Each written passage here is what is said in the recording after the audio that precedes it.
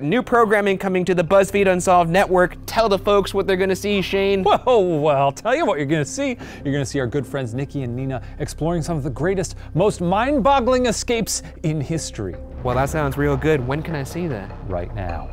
I'm Nina. And I'm Niki. And we're gonna be discussing some of the greatest, most elusive, most mind-boggling escapes that have ever happened. My mind's gonna get boggled. You're gonna get boggled. Oh boy. Today, we're gonna be talking about Frank Abagnale Jr. and his elusive escape from a federal detention center in Atlanta. Frank Abagnale Jr. was a man, a criminal, an imposter. Have you ever heard of Catch Me If You Can? Yeah, the movie where they're like running. Yes. I haven't seen the movie. It's very good, you should watch it. Oh. That movie is based on an autobiographical novel Frank Abagnale Jr. wrote about his own life. Oh, so he's Leo DiCaprio. Yes. When he was 16, he decided to move to New York. He altered his driver's license to say that he was actually 26, even though he's 16. Did he look 26? Yeah, he was like tall.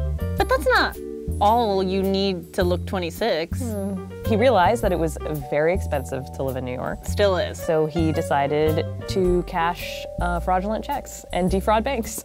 He knew how to do that at the age of 16. Yeah, he was really smart and very charming. He would impersonate people in order to seem more legit when he was cashing these fraudulent checks. Ah. And he impersonated a pilot, a doctor, and a lawyer. Dang. Eventually, Frank was caught for all of his crimes. Oh, okay, As cool. one is. Yeah. He spent about a year in European prisons. Oh. And then they sent him back to the US, and it was decided that he would go to a federal detention center in Atlanta. That's what this is. Yeah, this is from where he escaped. Great. So Frank and a US Marshal go to prison. They go and they check in at the prison like they do at a hotel. Right. Hi, I'm Frank. I'm here to get my room. But Frank got pretty lucky. The US Marshal who brought him in did not have his papers. What? Yeah. Because of that, a lot of the employees of the prison thought that he was a prison inspector, because at the time, a lot of prisons were under scrutiny from like civil rights groups and like people for like the poor treatment of prisoners. So prison inspectors were spending a lot more time in prisons undercover. So they were like, sure, this guy doesn't have papers. Yeah. We don't know why he's here. Yeah. He must be a prison inspector. Yes. Okay. Well, yeah, they really thought he was a prison inspector. No Yep, quotes. So no, okay. And also, they did not put him in a prison uniform. So he just kept his suit and tie. I think he was in like regular clothes, but yeah. At this point, Frank has a pretty cushy prison life, and he's like, yo, I can probably get out of here. The prison break. The prison break. But as with most prison breaks, you need some help from the outside. And here's where you get to test your knowledge, Niki. no. He has the option to call somebody, and I'll give you 3 options. Sure. Does he call his parents, his girlfriend, or his lawyer? Let's think about this. In all the TV that I've watched, people always ask for their lawyers. They say lawyer first, and they're always like, I'm not gonna say anything until my lawyer's here. And if he was brought in with no papers, the lawyer could just be like, you have him here with no papers, you don't know who he is or why he's here, you can't just detain him. So I would do lawyer. You're gonna guess lawyer? I would guess that he calls the lawyer. You think wrong. He does not call his lawyer. That makes so much sense. He actually calls his girlfriend, Ah, a still loyal girlfriend by the name of Jean Sebring. Jean A Sebring. smart and crafty lady. Okay, so Frank gets to make a phone call. Yes. And he calls up Jean Sebring and he's like, listen, I want to break out of here. You want to help me? And she's like, oh my God, yeah. And so. That's what she says. Oh my God, yeah, I haven't seen you in forever. Our relationship is pretty much nothing. You never talk to me except when you're in jail, and now you're calling me, now you want something, but yeah, let's break you out of there. That's the transcript. Okay, so Jean shows up to prison. She floats on in to the visitation room to visit him. She's on one side of the glass. Yes. and Frank he's gets to also meet, there. on the other side of the glass, so romantic. Hi, Jean. Hi, Missed Frank. you. Oh my God, Sam. Where have you been? Tell me everything. Because Frank has been living this cushy life in prison. So cushy. He's been still getting the paper, and he knows that prisons are under scrutiny for their handling of prisoners. Sure. And he says to Jean, there's this guy named C.W. Dunlap, he's a prison inspector. Oh. You go pretend to be a reporter and talk to him. And she's like, yes. She does that for, what does she get in return? She's just loyal to him. Okay, so Jean's like, bye, love you. Here she comes. Yep. All right, so she hops on in to the prison inspector's office. C.W. Dunlap here. Want to know about prisons? And she's like, yeah. She pretends to do a report on fire safety in prisons. They do a whole little fake interview. She's like, wow, you're so interesting, tell me more. And he's like, oh my God, let me tell you more. At the end, she's like, listen, if I have any follow-up questions, can I just have your business card? And he's like, totally. So he gives her his business card. Okay. And she leaves and goes back to the prison. So Jean comes back and visits Frankie boy. She hands over C.W. Dunlap's business card, so now Okay. Frank has that. Doesn't he have to hide it in his butt cheeks or something? No, she can give him anything as long as she shows it to the guards.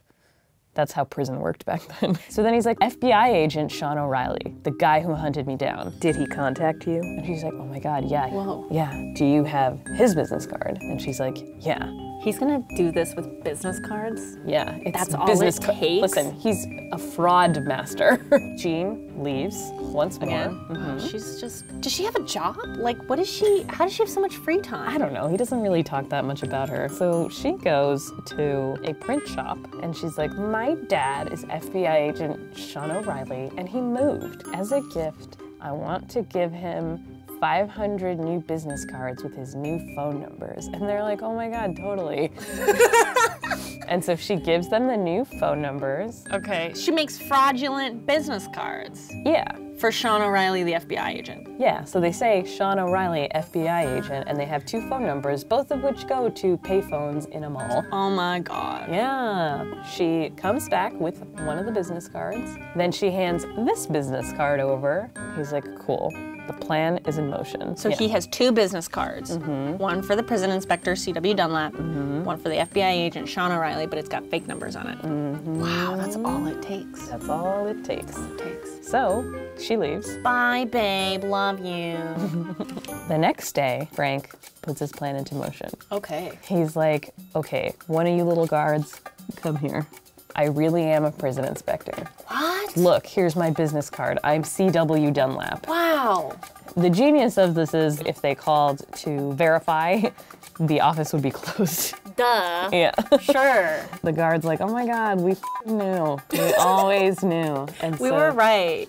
So he's like, can I talk to the big cheese of the prison? Big cheese. Lieutenant Combs. And he's like, totally. And so they take him over To talk to Lieutenant Combs. to talk to Lieutenant Combs.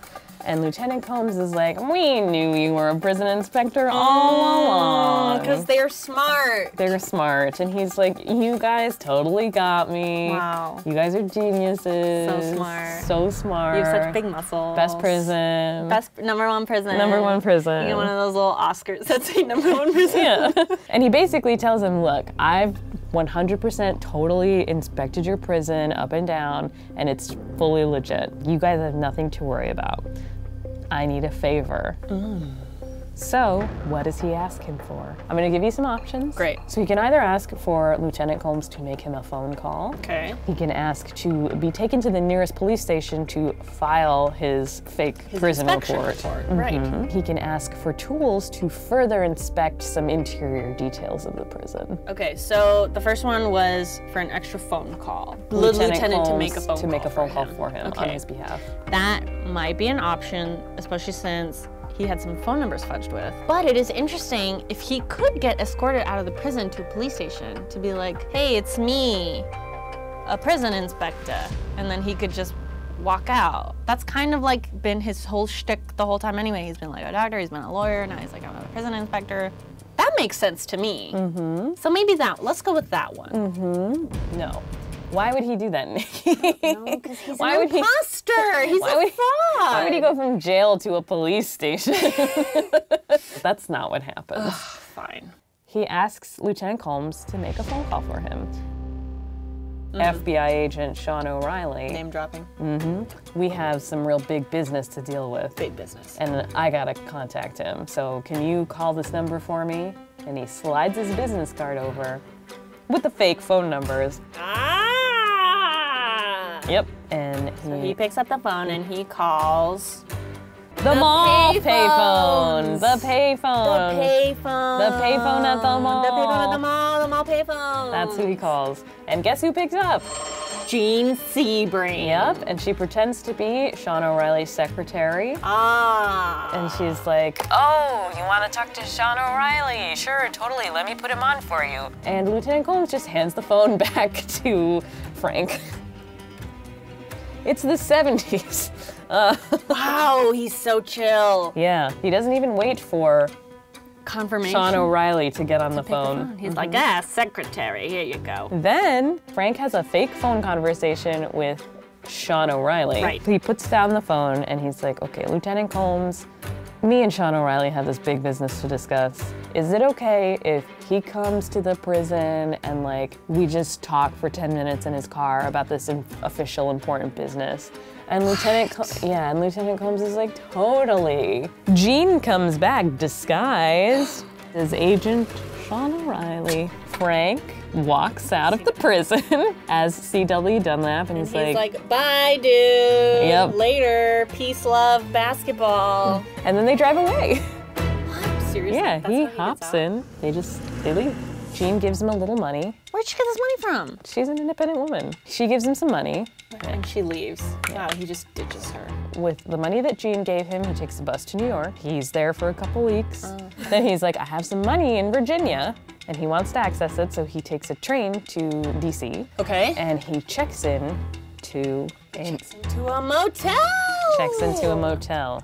I need a room, please. One room, please. Like he did when he checked into prison. Exactly. Okay. And the motel clerk is like, sure, you can have a room. Nice. But the motel clerk used to be a flight attendant. And the motel clerk is like, I know that guy, he's wanted. They recognize him? They recognize him. Wow. And so they call the police. They surround the motel within about an hour. Wow. So Frank has to think fast. Right. He's got to get out of here again. How does he get out? Does he hide in the air duct?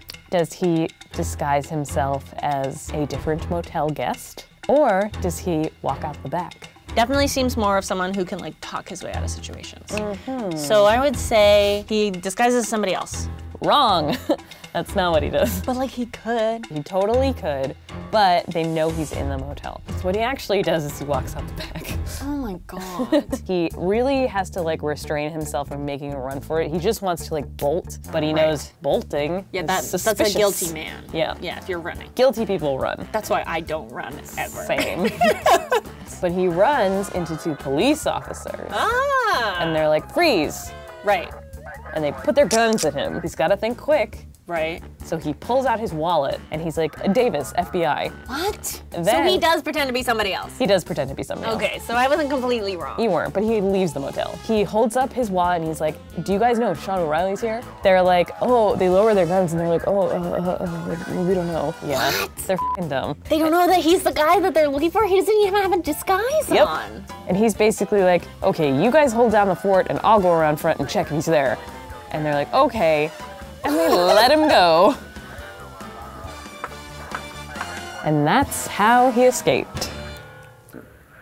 So he commits all these crimes, he escapes from a federal detention center, and then now he's like living as a free man, living off of book and movie royalties. Yeah. So I did pretty badly. Yeah, you would not have been able to escape prison in the 70s. He was only 23 when he did it. That's younger than me. Yeah, Tell people get away with everything. they do.